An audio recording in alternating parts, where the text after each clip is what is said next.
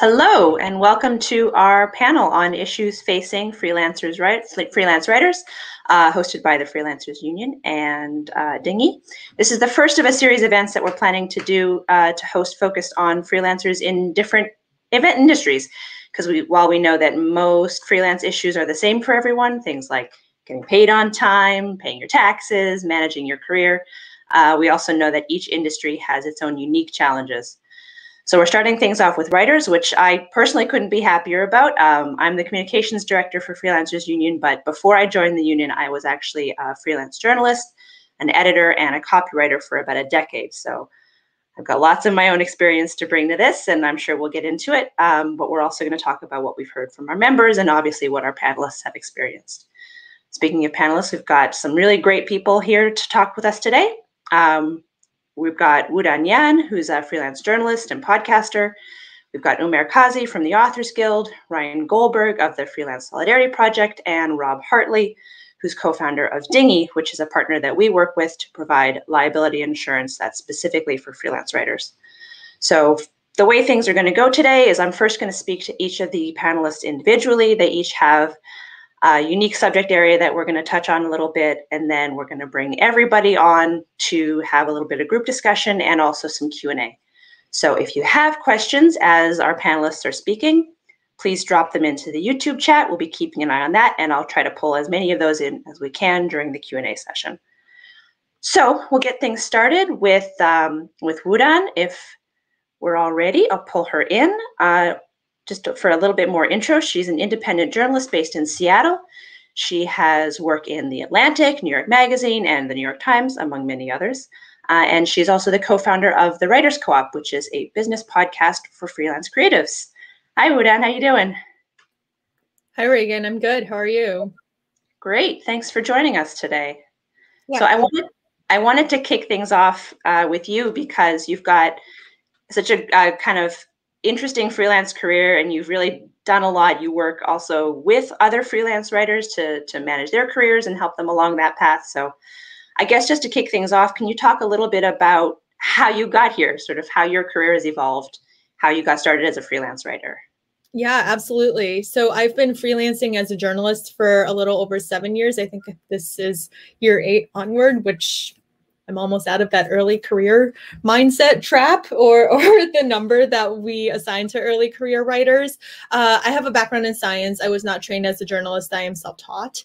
And, you know, when I came into journalism, I saw a lot of staff jobs. And when I realized that staff jobs wanted, even at minimum for very entry-level positions, 3 or 5 years of experience, I didn't know how I was going to get that if not for freelancing, because I didn't go to a program. I didn't have a name or institution to hang my name on. And so I began freelancing. And around that 3 to 5 year mark, I realized that I really love freelancing. I was getting the stories that I wanted to do commissioned. I was getting major fellowships and grants to support my reporting. And so I've basically continued on. The biggest development over the last year and a half is that I started the Writers Co-op. The Writers Co-op is a business podcast for freelance creatives and also a membership program. So we have over, I want to say 200-ish members on Patreon who get free resources. This season of the podcast is basically all listener and subscriber supported. And so as a subscriber, you get the episodes 2 weeks in advance of everyone else when it goes live on Spotify and YouTube, things of that sort. It's an interesting story of why the Writers Co-op started, and I run it with Jenny Gritters, who is also Pacific Northwest based freelance writer and editor. We met in Seattle, and we quickly realized that we were both swapping a lot of business decisions by text. And when Jenny went freelance, because she was laid off from a job, the first year she freelanced, she made 6 figures. She wrote a Medium post, it went viral. Similarly, around the same time, I was going through a lot of late payment stuff, and I had 3 clients who owed me around $5,000, and it was all late. I decided to ding them all with late fees, so about 20% of the fee on top of what I owed.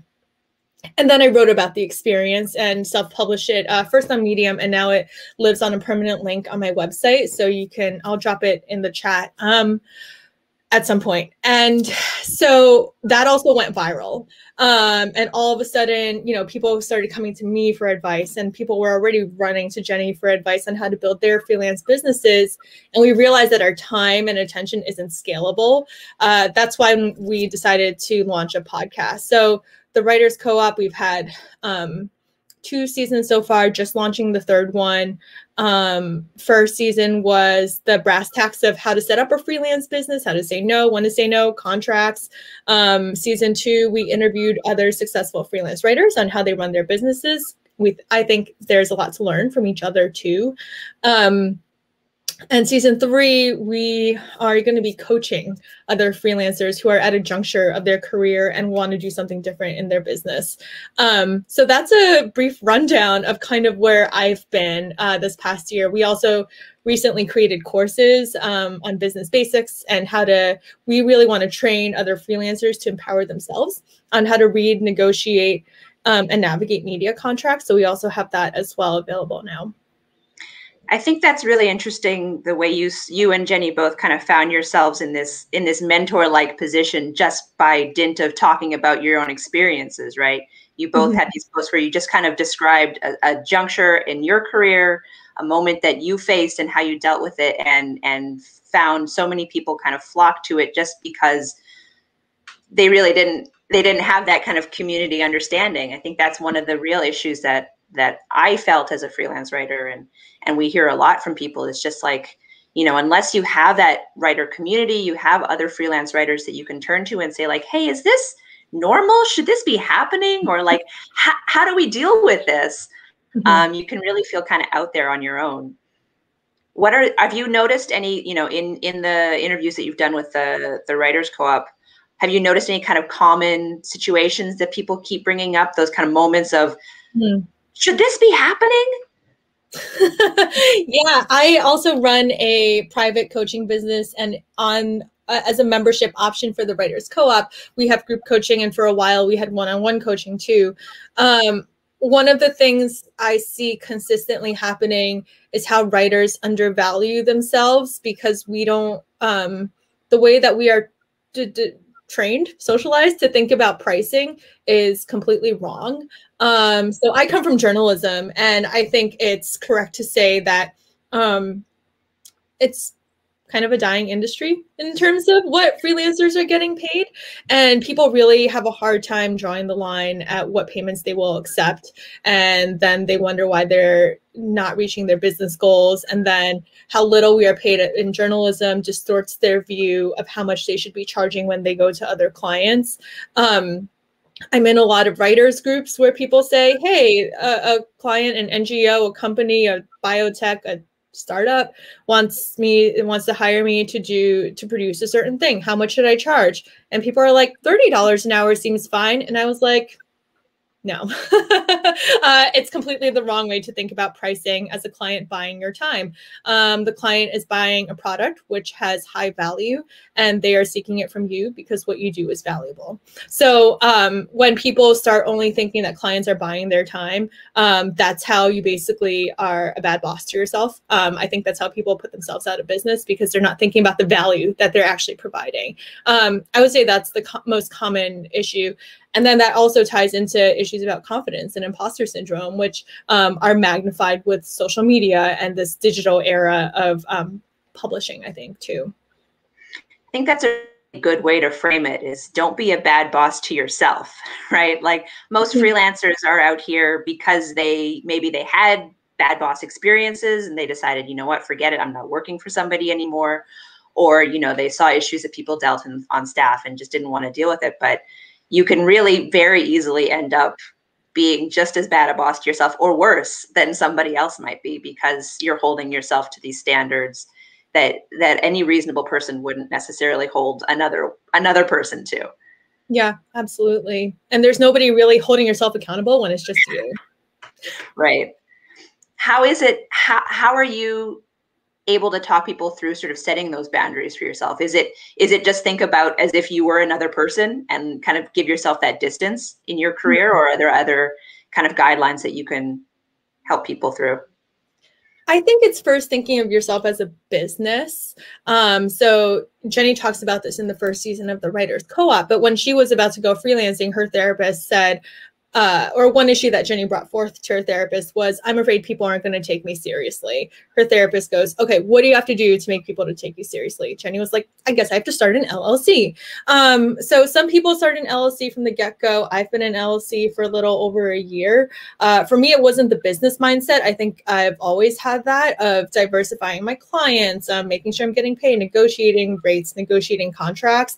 But thinking of yourself as a business with benefits, with a retirement plan, with vacation days, with office hours, with non-working time, mental health days, sick days, like things that normal employees get, we can also give to ourselves. Freelancers say, oh, I can't imagine retiring. I don't make enough money to save for retirement. Well, the math works out to, if you want to bolster your monthly income by $600, you can earmark that to go automatically into an IRA. And then you max out your Roth by the end of the year, because that's how math works. So there are subtle things like that I think is a real mindset shift. This is what I work on a lot with my clients in coaching, because a lot of them come from staff jobs or don't really have a community. So they don't know what's standard. They think that, freelancing should be exploitative. They expect freelancing to be certain ways, but without realizing that we actually have quite a bit of control over how we run our businesses if we think of ourselves as a business. I think that's really valuable advice. Thinking about those sort of early career milestones, you talked about setting up an LLC right away for some people.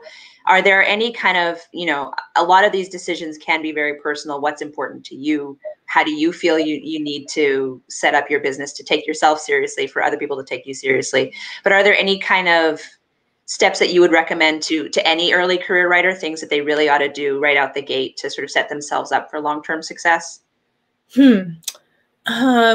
Begin negotiating early. One thing that we really stress on the podcast and in our individual coaching businesses, mine and Jenny's individual coaching businesses, is that confidence and bravery are muscles. We exercise them more. They're easier to use in the long term. Whether that small negotiation is $50 more on top of a 300 or 400 word story. Okay, can you work to $100 more on the next time? Okay, have you outgrown other clients because they can't pay what you need to? Great. Like, are you moving on to solely $1 a word? Are you working on project rates in increments of 1,000? I see so many freelancers living in increments of $50 or $100, and not only is that not sustainable, but it shows to me, that we are socialized to think that we should settle for less, because if we don't take it, somebody else will, because there's no shortage of writers. And we need that money because we're living in that increment style. I just don't think any of that is true.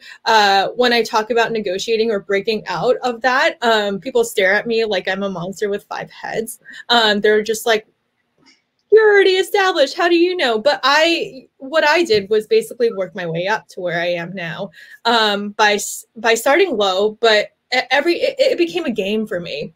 Oh, I got 300 on this assignment. Can I get 400 next time? Okay, what about 600? And then all of a sudden it's like, wow, those lower rates literally never work for me anymore. So I'm going to cut that out of my business plan. And I think people stay trapped at a low paying level because they don't negotiate or don't think about it. And when the time comes to negotiate, it's really scary because that muscle has never been used or rarely been used.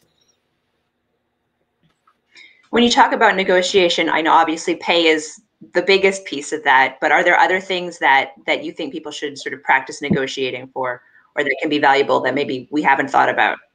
Yeah, everything is negotiable. And I go into every business arrangement with a potential client. And when I say client, I mean newspaper, magazine, if I'm doing journalism, brands or companies, biotech, startups, whatever, if I'm talking other non-journalistic work. I always know what I need to be paid for a project and what my walkaway point is. So for newspapers and magazines, usually my walkaway point has to do with the money. With journalism and journalism and magazines, I think about not only what I'm getting paid to make sure I'm still hitting my income goals, but also I'm thinking about rights. I'm thinking about indemnity. I am thinking about expenses. Can I invoice for my expenses as they are incurred? Transcription has been really speeding up my business, and I rely on it heavily. And so, one very low-hanging fruit that I ask for is, hey, can you cover this transcription? It's for an hour, and on Temi, it's going to be around $15. So just like negotiating basically anything, negotiating a deadline if you think it's unreasonable is also something to do. And these are, these small micro negotiations, which you can be like, that's not real. She's just like asking for somebody to be a little nicer. Like those are negotiations, and those are small ways to flex that bravery muscle that I talked about.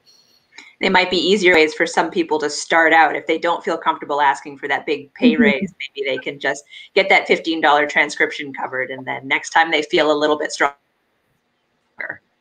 Yeah, absolutely. I'm going to move on to our next panelist. Thank you so much for chatting, but stay tuned, and we're going to bring everybody back in for a discussion and Q&A panel at the end. So thank you so much for now. I'm going to say goodbye to Udan, and we're going to bring on Umair Kazi. Umair Kazi is the Director of Policy and Advocacy for the Authors Guild. He's also secretly a writer. He studied creative writing at Columbia University, in addition to studying law at the University of Iowa. Umair, thank you so much for joining us. Thanks, Regan. I guess first of all, can we talk a little bit about the Authors Guild in general? Sort of who do you serve, and what are the sort of main issues that you focus on over there? Absolutely. So the Authors Guild is the oldest and largest professional organization of authors in the United States. It's been around since 1912. It started as the Authors League of America and was included both playwrights and prose and poetry writers, book writers, journalists, basically anyone that works with text was an Authors Guild member, and then the playwrights split up and created the Dramatists Guild. We currently have over 10,000 members, and our members span genres and media. A lot of them are book writers, traditionally published book writers. But of course, if you're a book writer, you're also doing some freelance journalism. You're also writing for magazines. You might even, you might be a self-employed entrepreneur, like where we have a lot of members, for instance, that have like coaching programs or like a lot of like self-help training type businesses on the side that are sort of integrated with their writing practice and business. So it's a pretty diverse group. We have a fair amount of freelance writers as well, and we review contracts from pretty much every publication, book contracts, podcast contracts, audiobook contracts. We have a legal department. We have lawyers who have been doing this for a very long time. And we also mentioned, forgot about what I do. We also have an advocacy arm where we lobby in DC on behalf of authors' rights on issues of copyright primarily, but also collective bargaining is something that we're working on right now for authors, and just the bargaining power that authors have with respect to the buyers of their services. So copyright's really interesting. It's one of the things that I wanted to talk to you about directly, because I think a lot of writers, a lot of people know, they've heard of copyright, like they think maybe they understand what it is, but I think a lot of writers who are kind of in the thick of it maybe don't fully understand the value of it, the power of it, what it actually means. Absolutely. So can you give us like the nutshell version? Absolutely, and I'm glad Budan also mentioned rights, and your questions, which we'll get to. There's sort of a different ways to go about it. Copyright in a nutshell is probably the most important it's both a right, but it's also like ownership of your work. I mean, it's an important right in the sense that in many countries, it's considered an inalienable right, like almost like a right of speech. So it's a natural right. In the United States, it's framed both a part in some respects as a natural right, but primarily as an economic right. The author's economic right to have a limited monopoly over their work, and then the other part of copyright is for the benefit of the public. But not to get too philosophical about copyright, copyright is actually a bundle of rights, and there are 6 exclusive rights that the creator of a work or an author has in their work, and these are the right to make copies of the work, the right to prepare derivative works, which are new works that incorporate material from an existing work, so an adaptation, the right to distribute copies of the work to the public, the right to publicly perform the work, if it's a music score or something of that sort, the right to publicly display the work, that goes to works of visual art, and the right to perform sound recordings publicly through digital audio transmission. That's has to do with musical recordings. And from these 6 rights, essentially, you get the entire universe of the different ways in which a work of authorship is exploited. So within these 6 rights, that's the right to create derivative works is what is implicated when you authorize the creation of an audiobook, or when you give movie rights to somebody. So those are the 6 important rights that you have. The rights, there are some other requirements for copyright to exist. Just because you create something doesn't necessarily mean that there's copyright. The specific requirement is that it has to be an original work that is fixed in a tangible medium of expression. Which basically means that if ideas are not protected, just sketches or ideas are not protected, there has to be sufficient detailing of the originality, and it has to be written down, recorded, or like exist in some sort of like tangible form. So that's the same respect, something that is commonly used in a genre, for instance, like if you have a fairy tale and there's a princess in it, the princess would not be copyrightable because it's called a scenes affair. So something that's very common is not considered original. And copyright ownership can be the entire thing can be transferred to another entity or person. Most common example of this is when, as Wudan mentioned, some people work as LLCs, and what they'll do is the copyright originates in the author, right? There is a requirement of a human author, and then the author then transfers ownership of that work to maybe to a corporate entity. So copyright itself can be transferred, or individual rights within the copyright can be licensed through contract. That's how most writing transactions work. So I hope I didn't confuse too much. No, that's great. Interestingly, you mentioned a number of different kinds of copyright. So, for dramatic presentation or audio presentation, it sounds like obviously those would apply more specifically to writers in certain industries.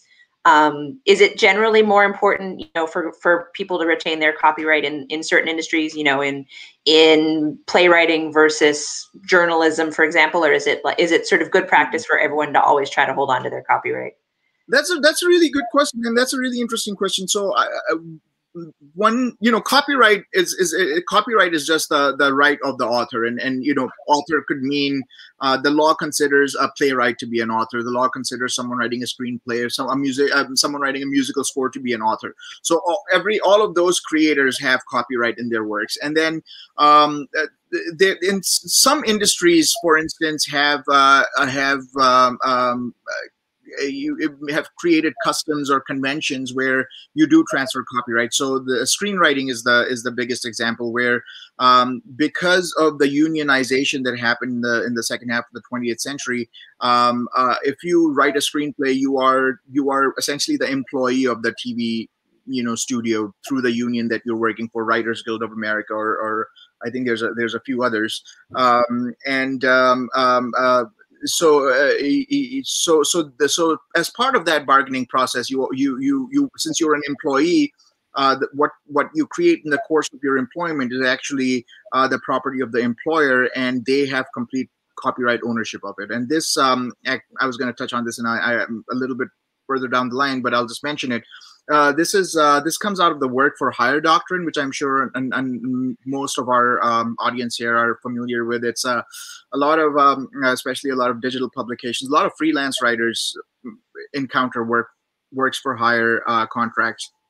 And works for hire can arise in two situations. In one situation is by contract, which you probably have seen, and the second is through an employment relationship. So, I mean, you can debate the sort of merits of whether or not, like as a screenwriter, how it works to give complete copyright ownership into your work to someone else. But the industry has sort of come up with an equilibrium where those writers get healthcare benefits and other union benefits in exchange for that. As I think, like if you're a freelance writer, there may be certain certain industries, like if you're writing web copy, and again, like it is entirely negotiable. But if you're writing web copy for a very specific niche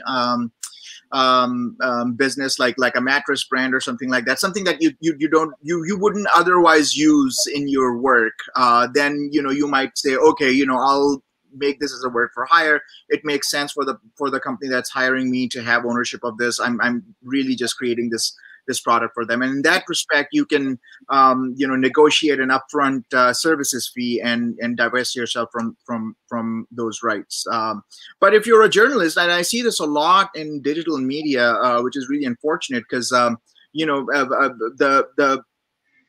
print media, if the same publication might have a bifurcated system where if you're writing for their digital channel, they might send you a work for hire and a complete copyright assignment contract, versus if you're publishing in their print magazine, they'll have like a 3-month exclusivity period, after which you get the rights. And I mean, if you're a journalist, that's very important, because you can you can use that piece in an anthology, or you can create a podcast out of it, or you can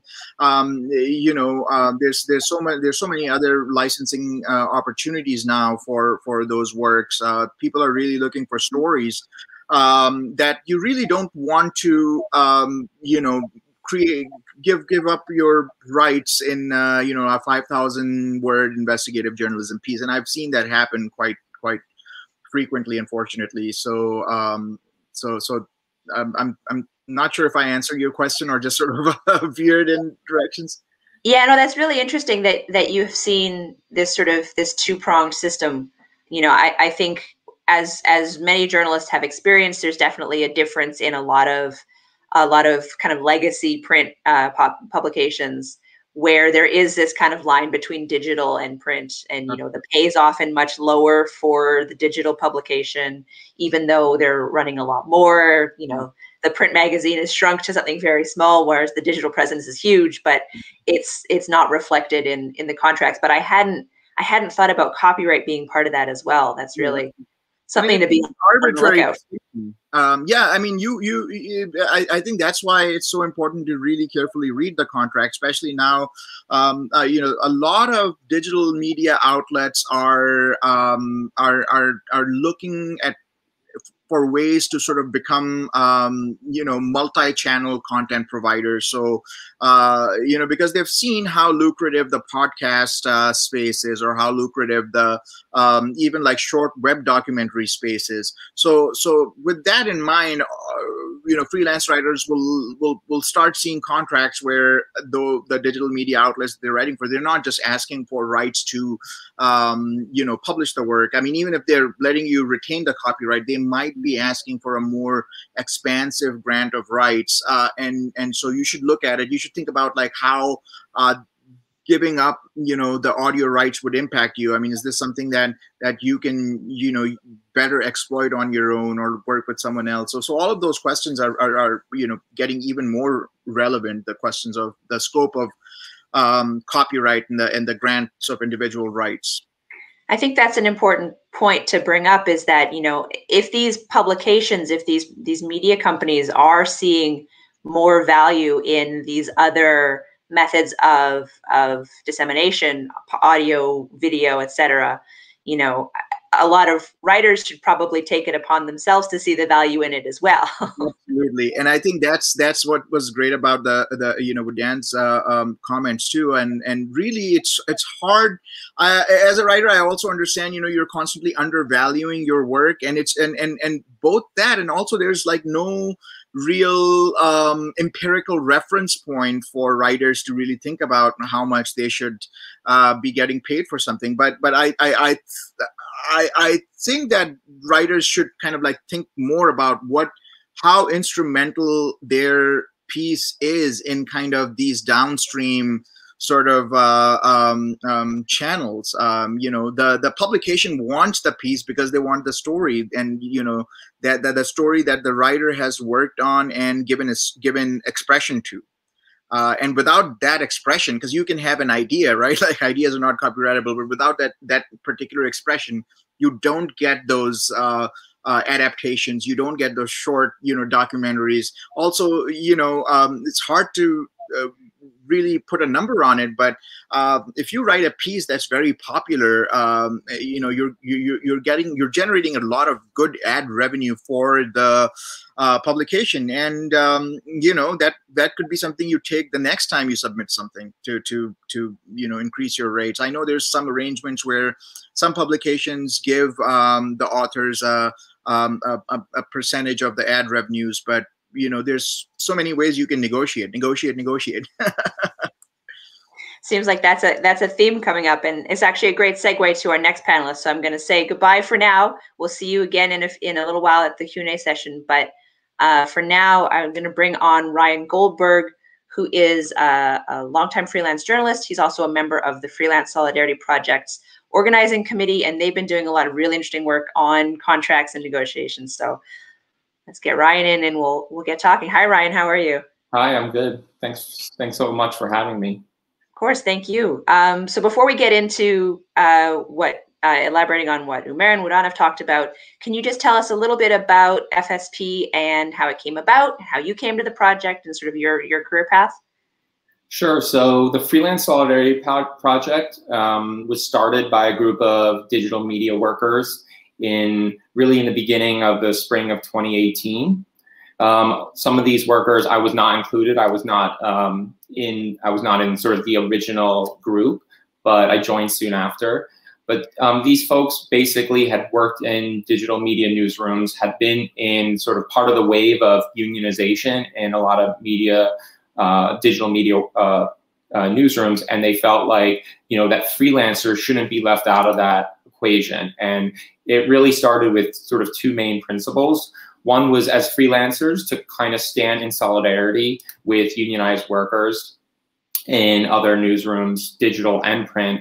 And in addition, that freelancers should be able to collectively bargain themselves. And I think they recognize, and certainly myself and other members as we've joined, recognize that the media industry is incredibly volatile. As Wudan mentioned, you know, it's also an industry that has been declining. And in many of our careers, we will never be in one position. So we'll be freelance, we'll be staff, we might be permalance, and we will oftentimes cycle through those jobs. So it's really important to band together and recognize the challenges that we're all facing. I joined the Freelance Solidarity Project not long after that, and then I ran for the organizing committee in November of 2020. And this was our second organizing committee. The first one was this core group of people who helped to establish it. And our membership has just continued to grow.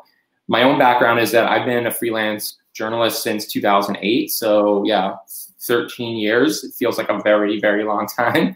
So I've seen a lot of different things in the industry over the years. Predominantly, I've been a sort of investigative reporter for print and digital outlets, but I've also written for television, written for film, written for documentaries, and I feel like I've seen a lot of things, a lot of practices that are actually quite good outside of media that I think the media industry needs to do better on. And so personally, I kind of feel like I've been able to bring that a little bit to our organizing work at FSP. That's really interesting. I think one of the things about FSP that really strikes me is that it's digital media workers. It's not just writers. I think maybe you can speak to whether that sort of cross position, cross discipline approach has helped people share some other kinds of information. Maybe illustrators are getting certain kinds of deals that writers aren't, or video editors are. And being able to share that information across the table, so to speak, been valuable? Yeah, it's really valuable. We have photographers, we have illustrators, like you said, editors, writers. It's really an amazing kind of group of people. And I think most importantly, being able to stand in solidarity with others. And many times in an assignment that I might get as a writer, there is also going to be a freelance photographer involved in it, maybe a freelance editor. And so knowing what they're being paid, knowing what I'm being paid, those things are all really important, and kind of sharing that information with each other. So I sort of left out, but FSP, when it was started, ultimately freelancers can have their own union. And so we ultimately decided to sort of join the National Writers Union, which has been around since 1981. And NWU has like a really great history and legacy of fighting for freelance writers and other media workers, for getting like back pay, for fighting for grievance campaigns, and also sort of negotiating what they call letters of agreement, which has kind of been one of our big things with FSP, is to actually be working with publications and trying to get them to publicize sort of standards for freelancers. So that's something that I really wanted to get into, because I think that is such an important piece that's missing for so many people. What a standard contract can and should look like for freelancers. Umair was talking about how we've got these different standards for people at the same company, whether it's digital or print. And that's just crazy. And if you were only on the digital side, you'd never know that that was the case, because freelancers are so siloed. What are some of the things that FSP is working on to sort of standardize in those letters of agreement? Are there specific terms that you sort of request or require? Yeah, we have a sort of gold standard agreement, which I would say so far, I think maybe 2 publications have asked us for that, and then we've been able to provide it for them. Those are Pipe Wrench and also Defector Media, 2 relatively new digital media outlets. And the letters of agreement, I think what's so important about them is that as freelancers, we really exist in sort of a very opaque space, and we sort of operate oftentimes as individuals and lacking the transparency, as you said, of what others are getting. So with the letters of agreement, I think, there are some real staples that we are constantly pushing for. One is really good indemnification language, so that most contracts that you often get say that you will indemnify the publication, when of course it should be the other way around, like you're doing the work. And especially if it's reporting that is going to ruffle some feathers, it should be the publication that is agreeing to indemnify you and pay your legal bills and support you under their media liability insurance. So that's one big thing. I think a second thing too, that so we've had 3 letters of agreement, or unilateral announcements, as we've also been calling them, come out. The first one was with The Intercept, and then the other 2 were with Pipe Wrench and Defector. And so one thing that Defector included in theirs, which we think was really great and which we've been pushing for, especially around the pandemic, is graduated payment. So as a freelancer, especially as a freelance writer, it's so ludicrous when you tell this to people outside of journalism, but that you will only be paid when your story, the standard is you will only be paid when your story is published. So you could take an assignment and maybe it's 6 months or a year before it comes out, and you won't even get paid then. You will get paid 30 days maybe, or even 60 days if the publication is a bit of a deadbeat from when that story comes out. And so how can you actually sort of do this as you're living as a career if that's how long you have to wait to get paid for the work you do? So the Defector included a graduated payment in their agreement, which is, in this case, you'll be paid 50% when you turn the first draft and then 50% upon publication. So that's a really big thing we're pushing for as well. And then I think maybe the sort of third thing is really around IP and copyright, and just making sure that these agreements, hand over the copyright to the contributor instead of, keeping it for themselves. You mentioned indemnification as being one of the issues that you are working on trying to secure for people. Are there any other kind of like red flags that people should be looking out for when they're reading their contracts? Like if the indemnification isn't in there, be aware of what that could really mean for you. It could be quite a big deal. Is there anything else that people might let slip by that they really should read closely in a contract? Well, I do think Umair talked about this. The work for hire for me is sort of the #1 red flag. And that's something that's becoming more prevalent, especially for publications I'm sure that we all read and maybe we all love. And I've seen that firsthand, is that the contracts that they've given me have been work for hire, and that's becoming more common. And I think that's the #1 red flag. If you can't control if you don't own the right that you're pitching to the publication, like Umair said, oftentimes they will have a first exclusive right for maybe 3 months. But if they're going to be holding your work forever, that means not only that you may miss out on the opportunity to perhaps like option your work for something else. It also means like you might not be able, in some cases, to report on the same thing again. Some of these contracts will say that they basically own your reporting. And so as someone, as any freelancer who maybe specializes in a certain subject area, to give that up would be madness. So that's really, I think the #1 red flag is the work for hire. Personally, I try to never sign a work for hire deal. I think the second thing is the indemnification language. I think maybe the third thing is, something sort of seemingly simple, but kill fees. Some contracts will not have kill fees in them. And the kill fee, for anyone who may not know, is basically if a publication decides not to publish your work, that they will pay, after you've done the work, after you've, say, submitted your first draft, or even later drafts, but they decide not to publish it or print it, that you will be paid a certain amount for the work that you've already done, and that it's not being published really to no fault of your own. Yeah, that's something that I think along the lines of not getting paid until something publishes, I think that's something that also can really shock a lot of people outside of writing, in that you could do all your work. You can do your work exactly as contracted, turn it in, and then because the publication makes a decision that, actually the May issue, we're going in a different direction, we're going to focus on this topic, we don't need this story anymore. They could just drop it. And if you don't have a kill fee in place, you're just out, right? You get nothing. Yeah. That's totally wild. That's really something that's important to think about. Have you sort of personally, because you've been a journalist for so long, have you had any kind of horror stories along those lines, worked on something for a year and then not made any of your money back, or any other stories you want to share? I've certainly had a few instances where one story I can think of that, the editor kept telling me it was going to be published any day now, that I was going to go into fact checking any day and then be published, and then said, okay, I'm putting through an invoice for you for the full amount, it'll be published any day. And then months later, she just said, we decided not to run the piece. Normally we pay a kill fee, but in this case, we're going to pay you in full. And I said, well, you already told me you processed my invoice 3 months ago for the full amount. So you're going to pay for the full amount. And, I did publish that story elsewhere. I don't think this is a story that wasn't quite a horror story, but maybe could have been. And it relates to indemnification. I was sued for defamation by a really angry subject of a story I wrote for the website Deadspin in 2016. And the lawsuit, I was sued 364 days after the story came out. So one day before the statute of limitations expired.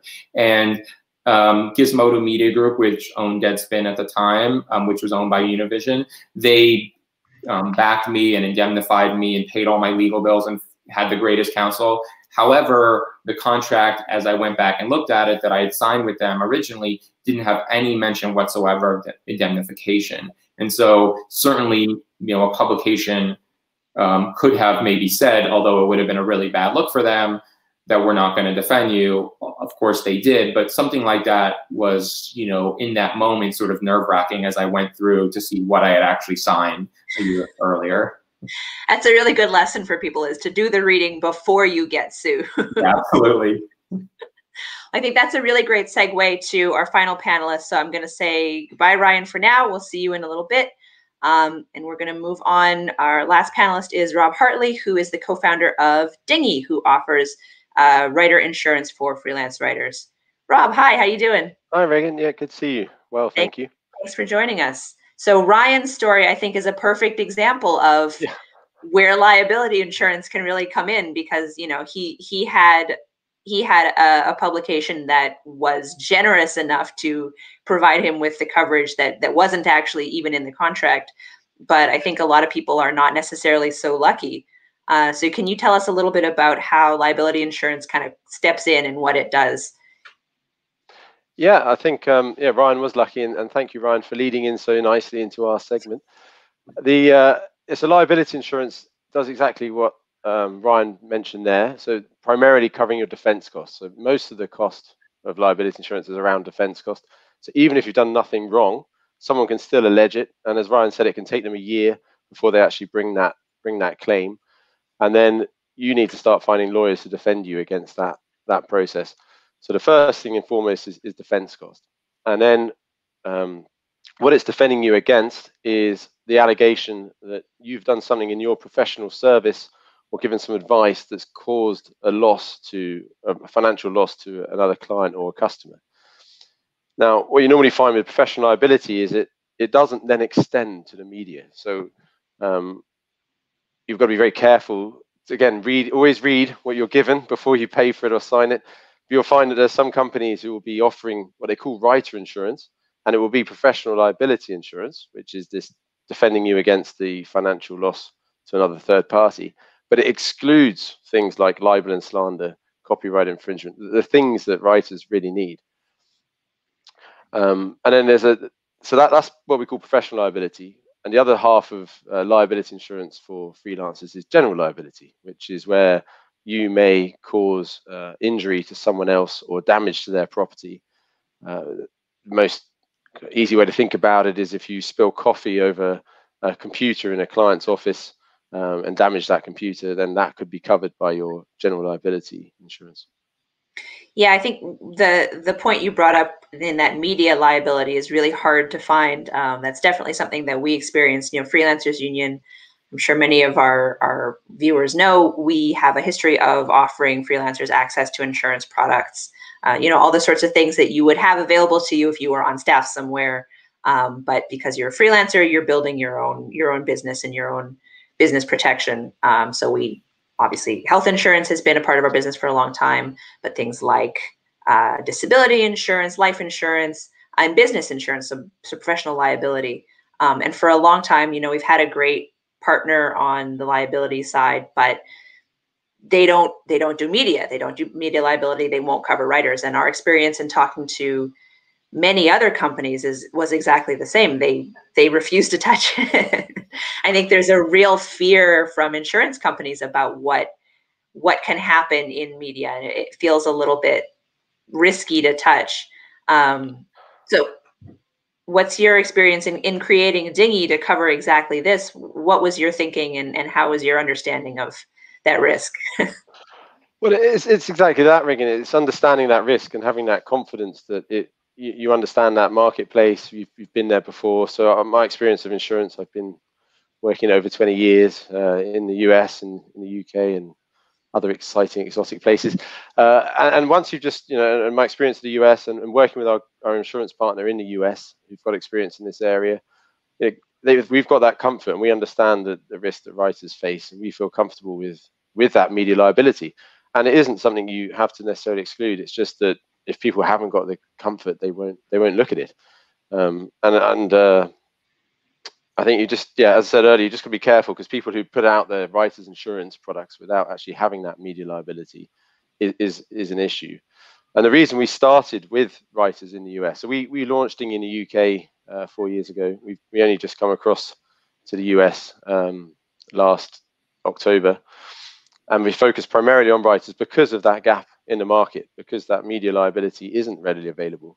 And also the buying process is so painful. It's still very much an offline process in the US.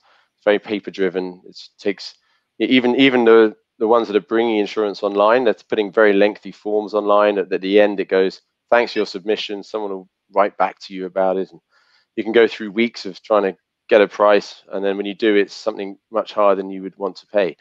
So we've got the expertise, the digital platform capability to bring that process, streamline it, make it more efficient, and bring the coverage that the writers need. Just to give a nod to our group CEO over here, he's actually a professional writer.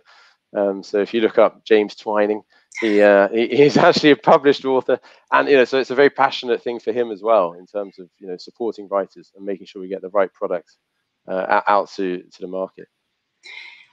Because you launched in the UK, I know the liability landscape there is quite different for journalists, and there's a lot of kind of different restrictions and laws that they need to be aware of. What's the experience been like for Dinghy in the UK versus the US? I know it's only been since October, although that was 6 months ago now. I know, yeah. I know, it's crazy. It's been 6 months and we still haven't been able to sit down together and celebrate the launch. I think hopefully it'll be a summer party we can do. Yeah, the experience is, I think the risks are the same. There is that the copyright infringement risk where you might write an article that you've written yourself, but someone else might believe it's very similar to theirs. And even if you've done nothing wrong, just the defense costs can be quite high. Or you can just make silly mistakes. We all do them. But if say you're creating an article and you're putting images in, you could leave a photo stock, stock image that you're supposed to update, and you forget. That goes into a magazine. That magazine gets run, and then you've got to rerun all of the costs of that magazine article. So the risks are the same. And I think what's interesting is actually the freelancers, the experiences of insurance is the same.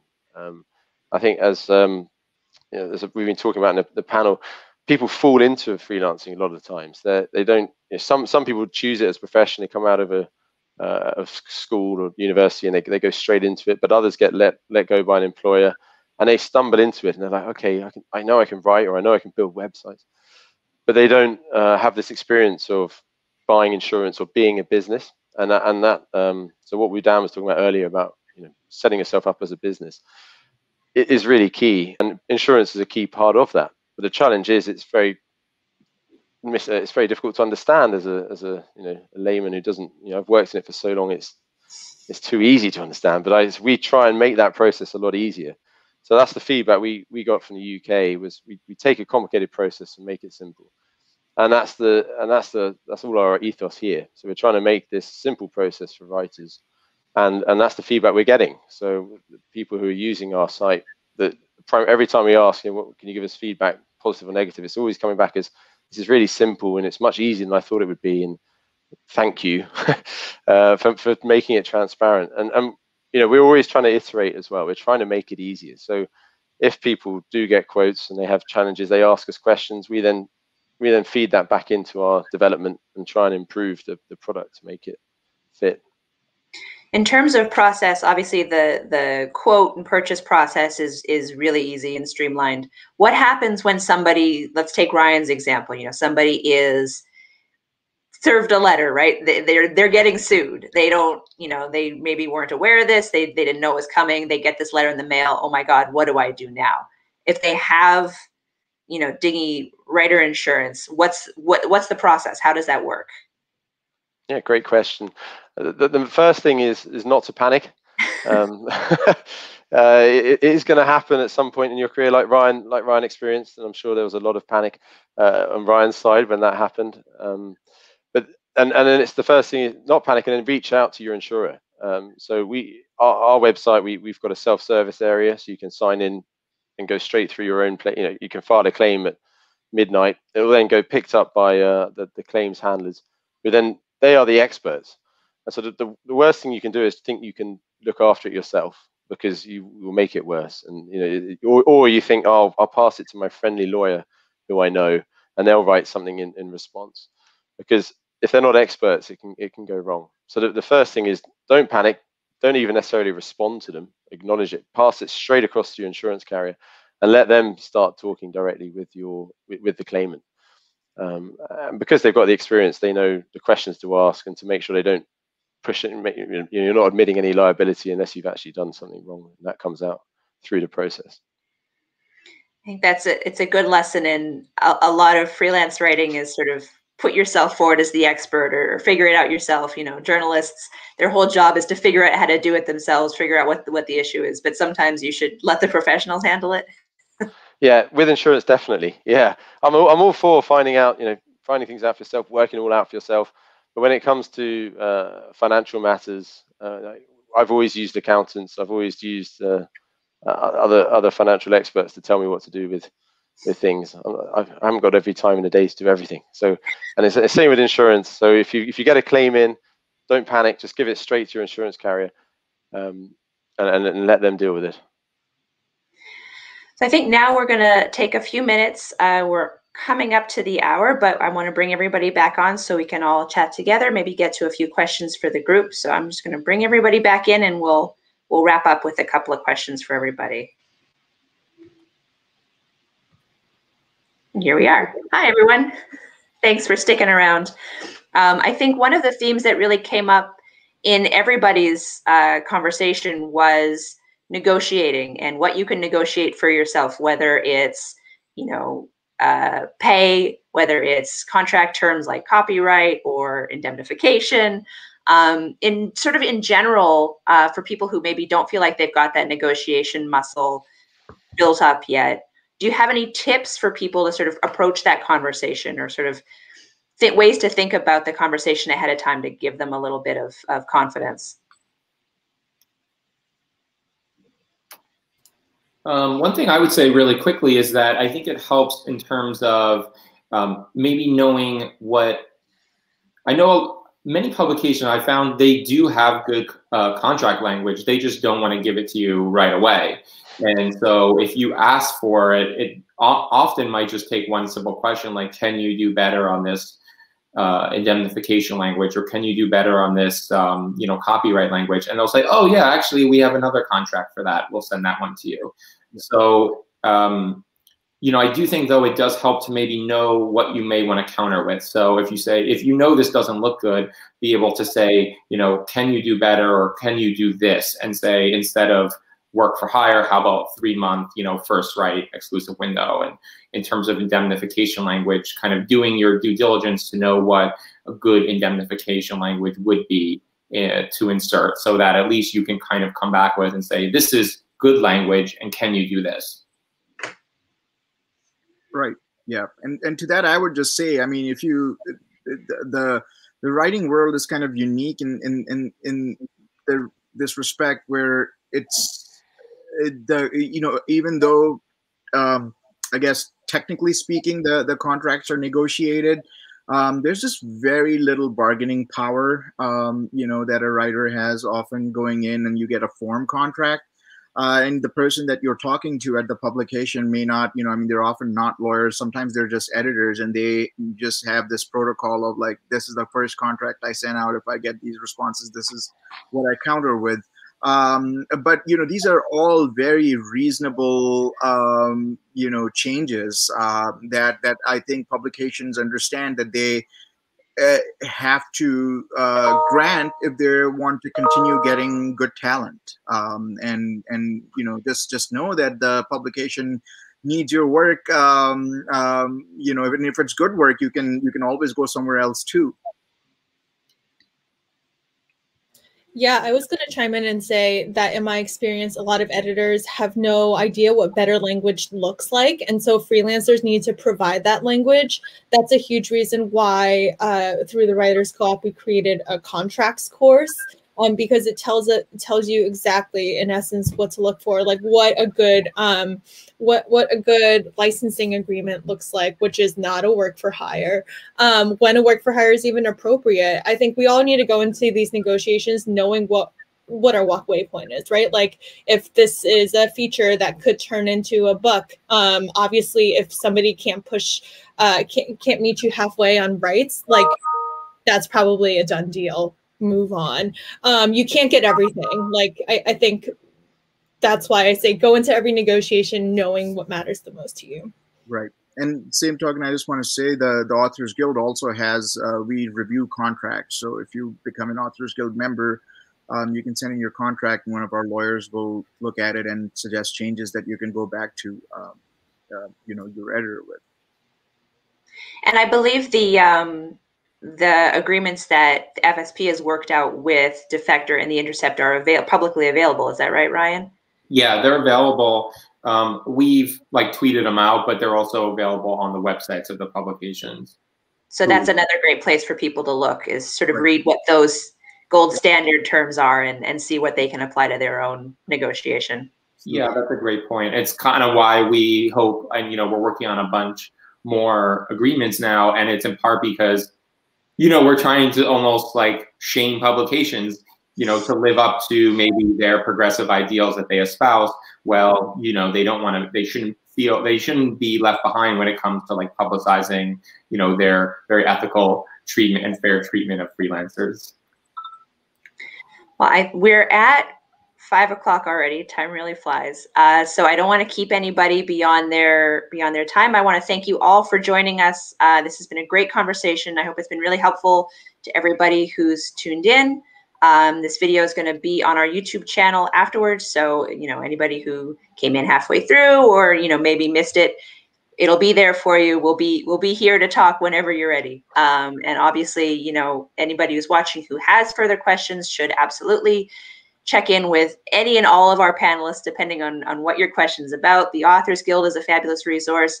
FSP is a wonderful resource. The Writers Co-op is a fantastic resource. If you haven't listened to the podcast, go back. There's 2 seasons you can listen to. Join the Patreon club, get in there. And Freelancers Union obviously is another resource for you. We're all here to answer your questions. I know Rob is personally responding to questions from people who are interested in liability insurance. So if you write to Dinghy, if you've got questions about that, you will probably hear from Rob himself, Rob or James, who's the president, who's also a book author. So thank you all so much for joining us, and have a wonderful day. Thank you. Thank you. Thank you.